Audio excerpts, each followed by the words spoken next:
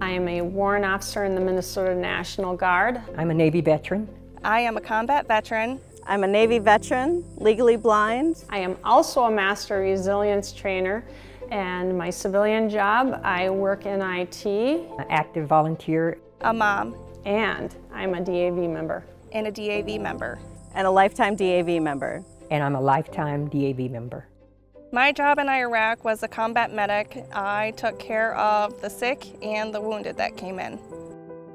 Being a female, when people do find out that I'm a veteran, that I'm a combat veteran, they are totally shocked. They can't believe it. DAV is leading the way for women veterans. They're getting the recognition out there that women are veterans. They are actually helping push women's issues at the VA hospital. We still have a long ways to go with that aspect, but it's getting there, and I'm proud DAV is doing that. It's awesome. I have been a part of Boulder Crest Retreat here in beautiful Arizona. I needed to come to Boulder Crest because my life was in a very dark place. I'd struggled for the last 25 years with the rocks, as they call it here, that I was carrying. Boulder Crest is a safe place. No one here will judge you. Everyone here will embrace you. They will make you feel comfortable. They will help you transform your life. This is a wonderful retreat sponsored by DAV.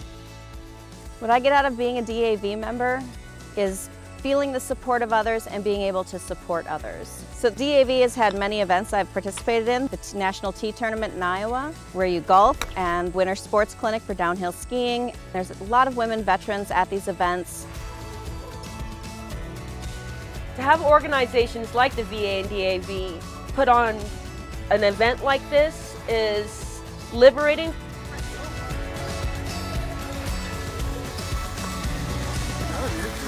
It's interesting when I tell people that I've been shot at, you can tell that there's a disconnect.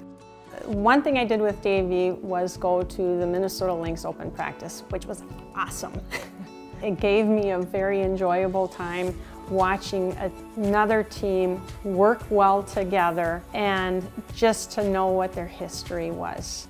I think these events really help out because it brings multiple female veterans together, and with that camaraderie gets to be more recognition.